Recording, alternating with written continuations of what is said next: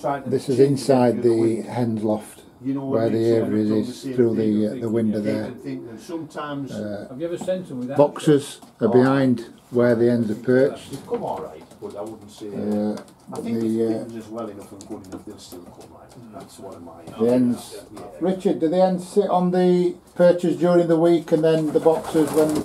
Yeah, what happens is these all lift off, and when we pair the birds up, they actually paired in there. They paired into the boxes, and then as soon as the first race on the Sunday, all the cocks and hens are split up, and these are all put on so that then they can only sit on these bee perches. Then on a Friday or basket day, we'll come in and take all these down, and then some weeks we'll let the cock in the box. The hen can't get in. The following week we'll reverse it. So you're just trying to motivate and keep the mind thinking so they don't go stale. So do you ever let them actually run together? Yes, yes, for a full hour.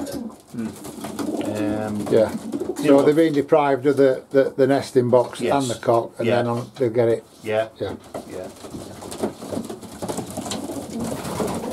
Sometimes on Friday